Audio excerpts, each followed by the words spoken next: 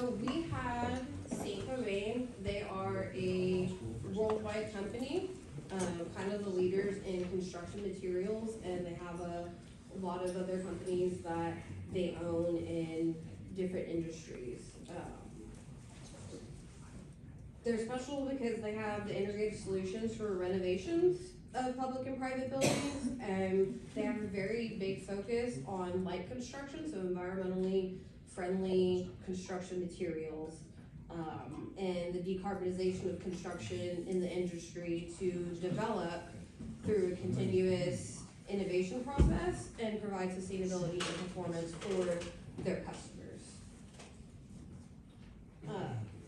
So they bring over 350 years of innovation to the industry, and it is fundamentally driven by their innovation and their practices and strategy that both shape and present the future on the light end of sustainable construction practices.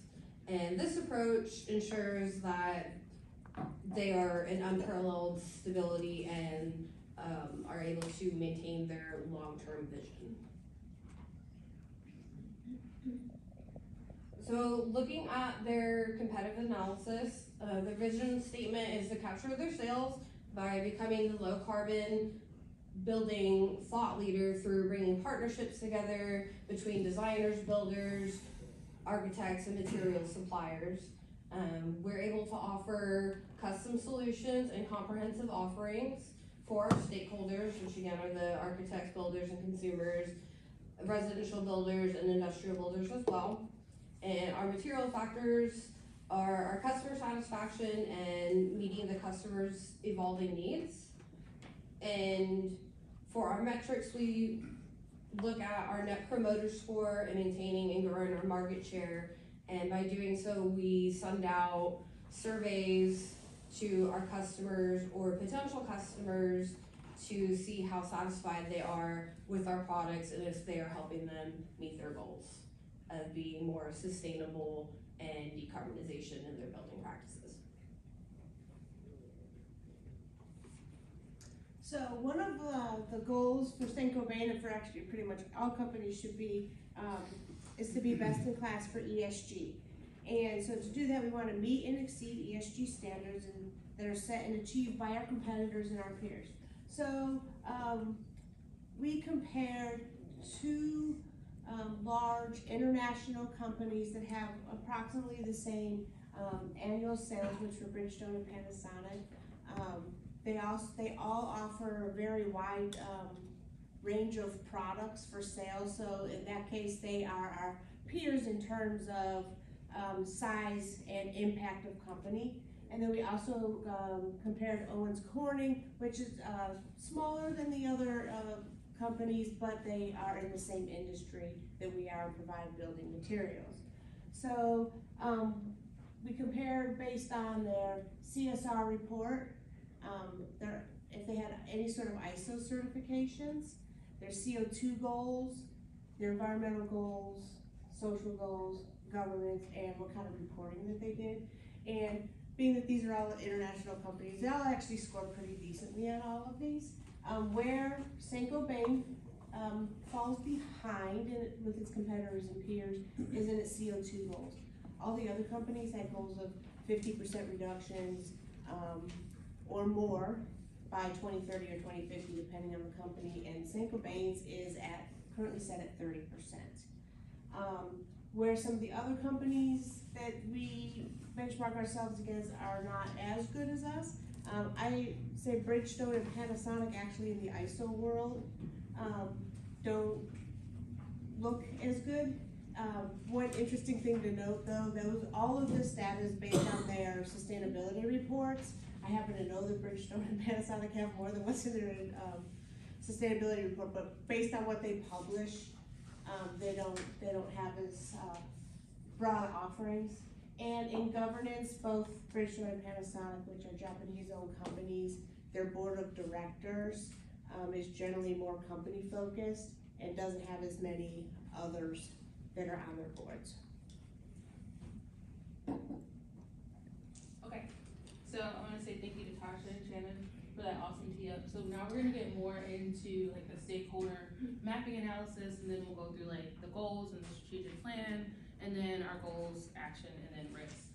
So as Tasha just said, Saint-Gobain is a very large company, so they have a lot of different stakeholders that involve. We decided to highlight these primarily, which includes almost like, it could be general, but when we think about like the authorities, we're thinking about the governor, or the government, investors, civil society at large. So when we're talking about ESG, it's important for us to think about what it is, the action that we're taking, the employees themselves, getting them on board, and then customers, being able to provide them like the solutions that they need and reliable outputs. Because sometimes with large corporations, we may have areas that we are faulty in. We're definitely zooming in into that weak point of the CO2 emission. So next slide. So these are the goals in the strategic plan. Our goal is to reduce the CO2 by 50% by 2030 compared to 2018, increase sales by 5% in the fiscal year of 2025 compared to 2022, increase sales by 10% between the years of 2026 and 2030 compared to the year 2022.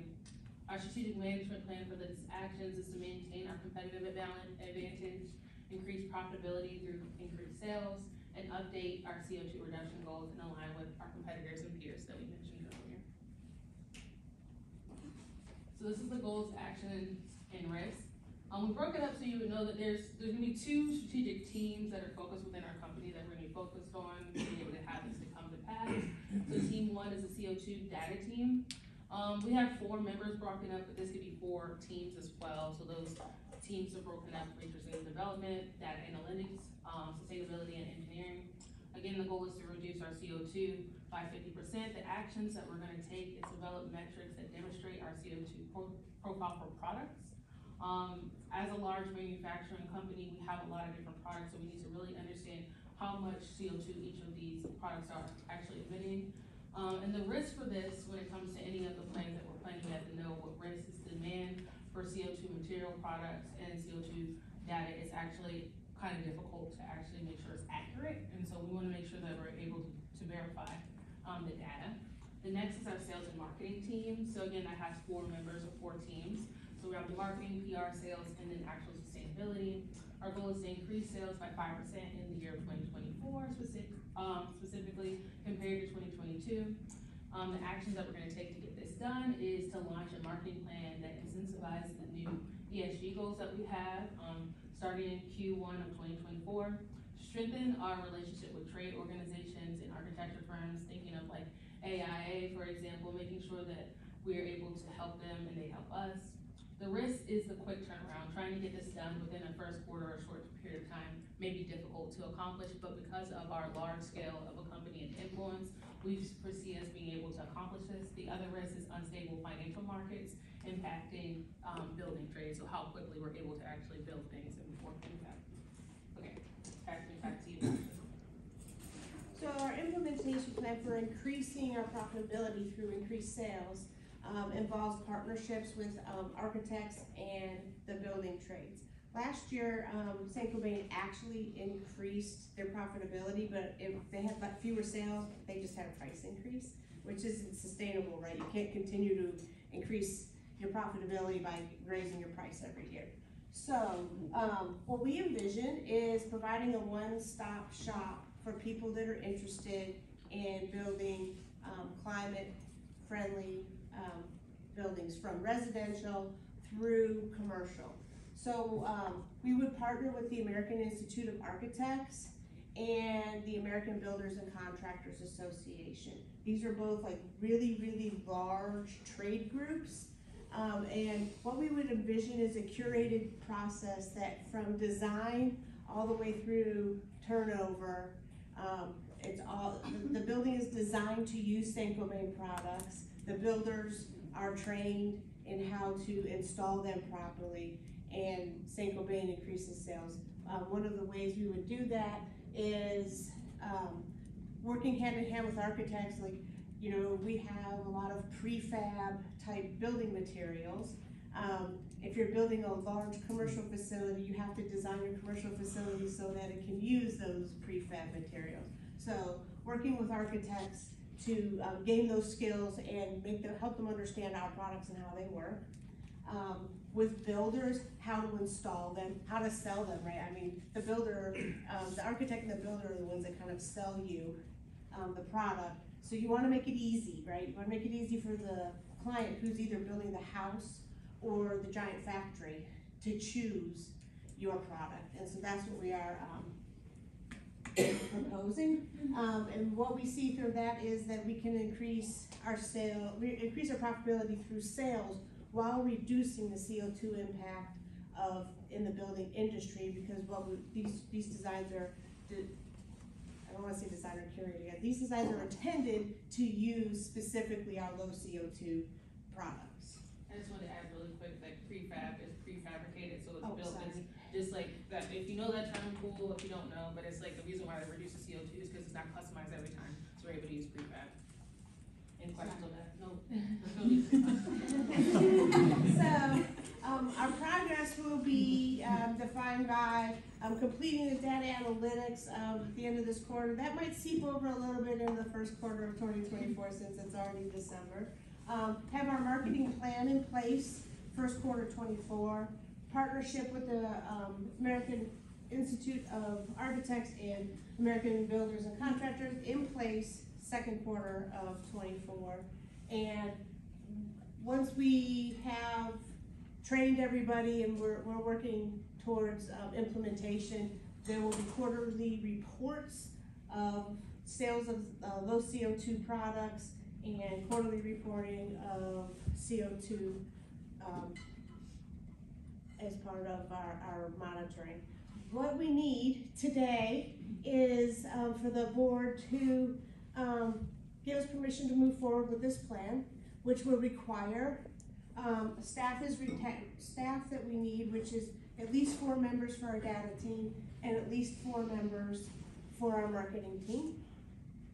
We need staff to complete the ongoing data analytics, staff to prepare and deliver training to the trade groups, and that would probably be something that is a bigger staff in the beginning, but there will be ongoing training that needs to happen as there's turnover in those groups. And at least 1 person or a group that is the designated liaison between Saint-Gobain and trade groups, and a first-year marketing budget of $1 million. So thank you for your time today, and as soon as we get your assent, we can start on the project. Any questions?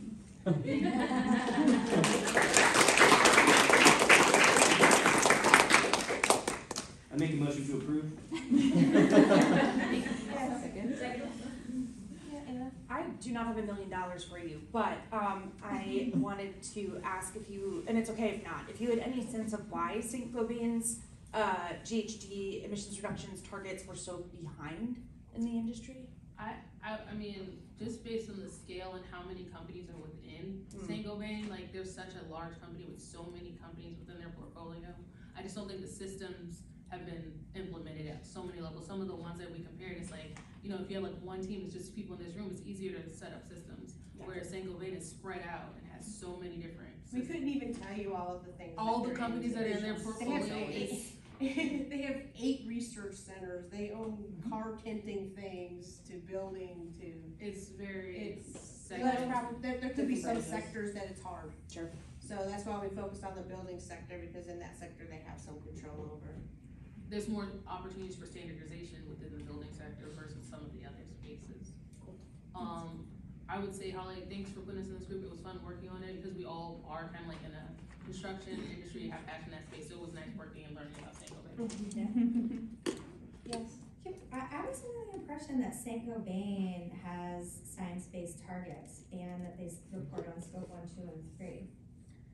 They do. They're actually in our portfolio, and so I'm like having a debate with my portfolio manager as our presenter. Well, we didn't say anything bad about them. No, I said the goals were good. I sent him the benchmarking analysis, and he was like upset to see the red dot. So the red dot is 100% because there's theirs was 30% versus everyone else's was 50%.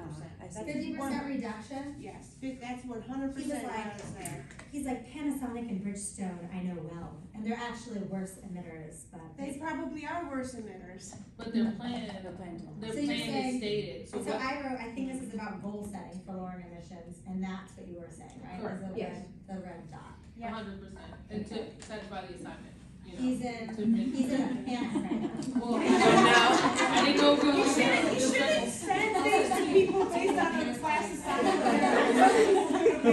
Heather's firing people. And also, like,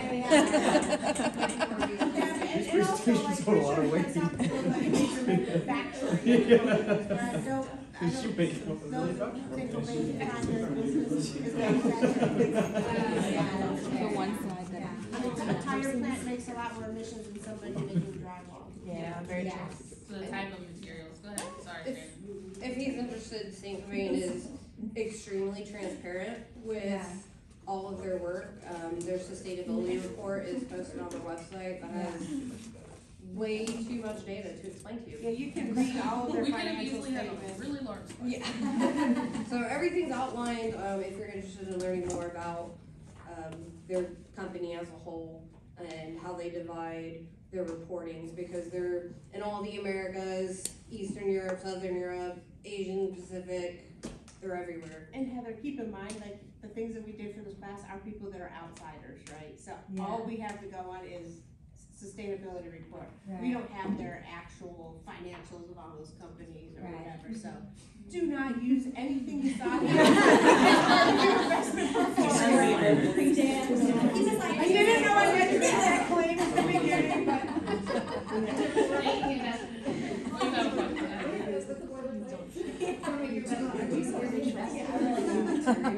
Like future innovative materials. They are. They have like 8 research companies, like 8 research facilities around the world where they try to do better stuff. Yeah, they're testing out, that's a big part of it. Yeah, so they're doing a lot of work on glass and mobilities options, aside from the prefab. So it's, And they prefab is better. truly do a little bit of everything. Thank you. Yeah.